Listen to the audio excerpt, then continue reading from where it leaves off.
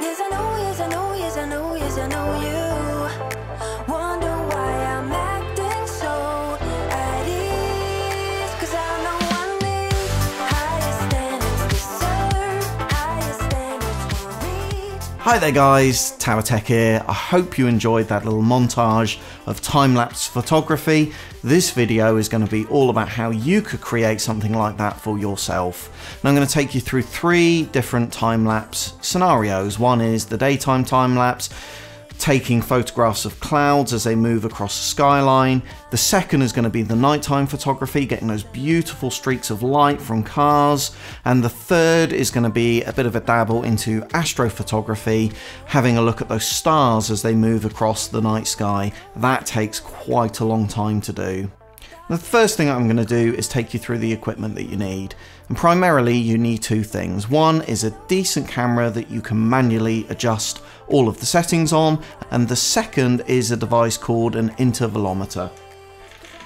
An intervalometer is a device that allows you to set intervals of time that the shutter is going to be released on the camera. So it connects into your camera's remote port, and you can get 2 variants of these. You can get a wired one and a wireless one. I'd recommend getting the wireless one. They're only about £20 on Amazon, so not cost prohibitive at all. If you have a wired one, you end up with it awkwardly hanging from the camera, not really quite sure what to do with it, and you have absolutely no versatility at all. You have to be very close to the camera. If you've got a wireless device, you can be a little bit more mobile while still keeping control over the camera. And these intervalometers are fab. So this one can not only set the interval of time for the shutter release, but it can also define how long you want to press the shutter button for, i.e. allow more light onto the sensor. I'm actually going to allow the camera to do that. So that's an intervalometer. Cheap yet effective. It's important that you make sure that you pick up the right intervalometer for your camera. So depending on whether you've got a Nikon, Panasonic, a Sony or a Canon, you will have a different type of connector that goes into yours. Now I've got 2 Canon cameras. I've got my 600D and I've got my 70D, and thankfully they both use the same remote connector, which is absolutely fantastic, so I can use that intervalometer on both devices. Now, coming onto the camera itself, you do need a decent camera. You need to be able to adjust 3 settings on your camera. One is ISO, one is your aperture size, the other is your shutter release time. So let's take those one by one. So ISO is digital gain. If your camera can't get enough light, it enhances the information that it has and brightens the image up. Now this is an imperfect process, it's adding information in, and it can create artifacting and horrible grain and noise in the background. That's going to be less pronounced if you've got a better quality camera, but irrespective of how good your camera is, there comes a point that you've dialed the ISO so high that you will introduce grain. That's going to look awful against black skies and is going to be particularly noticeable on time-lapse photography. The second setting is your aperture size, and that effectively is the size that you can open your lens up to allow more light in to hit the sensor. Rather confusingly, it's done in F numbers, where the smaller the number, the bigger the aperture size. That's got to do with the depth of field that it can focus on, and don't worry about that guys, ignore that entirely. That's not relevant for time-lapse photography. So the lower the F number, the bigger the aperture size, the better that's going to be for time-lapse photography. You almost certainly want something that's an f2.8 or lower. If you can get an f1.8, then fantastic. Something like the Nifty 50 for the Canon range will really give the maximum amount of light and will allow you to keep that ISO a little bit lower. And the third is your shutter release time. So this is the amount of time that the aperture actually opens up and allows light to hit the sensor. That's going to be really important for the nighttime photography, getting those beautiful streaks of light, and will be very important for astrophotography. Those stars, albeit to the human eye, are noticeable. The camera is going to struggle to pick those up, so you're going to need a really long exposure. And exposure is a really important topic for us to talk about as well. Most modern DSLRs have an exposure indicator on them. It's a line that normally sits at the bottom of your LCD screen. If you can't see it, you might need to press your info button a couple of times. And that indicator, when it's in the center of the line, indicates that you've got a properly exposed frame. Now, one word of warning here, guys. It looks at the whole frame and it averages the light across it. So if you've got a particularly bright light in the top right hand corner and a particularly dark segment in the bottom left hand corner, it's going to take the mean of those and say that the frame is properly exposed. So it's a slightly crude instrument. If it's to the left of the line, it's underexposed, and if it's to the right of the central line, it's overexposed. You can get cameras that use things called zebras that help you understand whether individual parts of the image are underexposed or overexposed. You can get a thing called Magic Lantern, which I will do a future video on for the Canon range of cameras that introduces those features. You do have to flash your BIOS in order to do that, so there's some risk associated with doing that.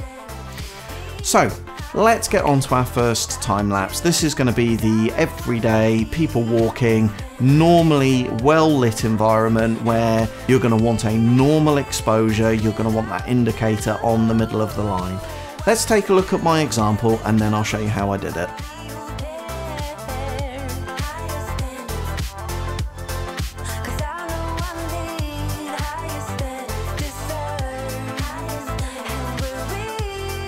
First time lapse is the simplest time lapse.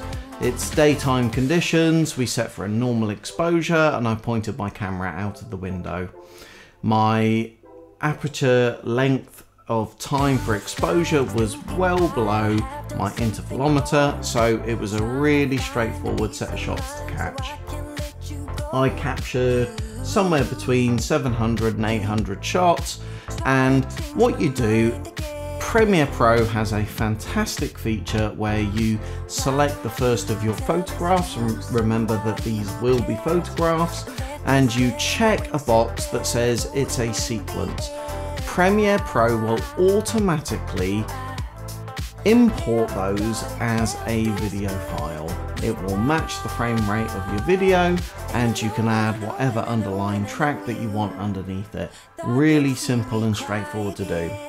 Stepping up slightly in the complexities of the nighttime shots, it's essentially the same principle. You're going to take a series of photographs strung together, but you're going to extend the exposure time so that you get the beautiful streaks of light from the cars.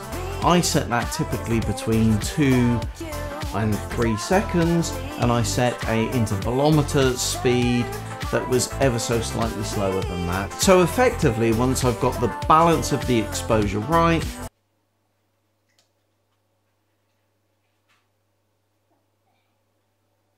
you've got the roundabout, you've got the foreground and the background that stays very static. Try to avoid windy days to do this, and then you've got the beautiful streaks as the cars wrap around. And then the most complicated of the three, you've got the astrophotography. Now, the exposure is going to be very difficult to do on this. The lights are visible to the human eye, but they're going to be difficult to pick up on the camera. And the balance that you need to strike is a long enough exposure time that you pick up on the stars, but not so long that you get streaks in the sky. And the rule of thumb is known as the 500 rule. So you take 500 and you divide it by the focal length of your lens. So if you have a focal length of 16 millimeters, you would divide that from 500, and that gives you the number of seconds that you should have your exposure set to. Now remember, if you've got a micro four thirds camera or you've got an APC-C crop sensor, then you need a multiplying factor for your focal length to make sure that you get the right division. For APC-C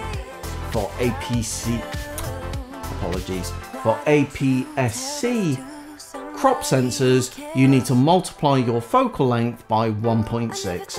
So you take that 1.6 factor focal length, divide it from 500, and that gives you the amount of time that you need to expose your stars for. Of course, make sure that you dial your ISO down as far as it can go so that you get an appropriate exposure, remembering that you're getting a mean averaging of the total frame of the camera.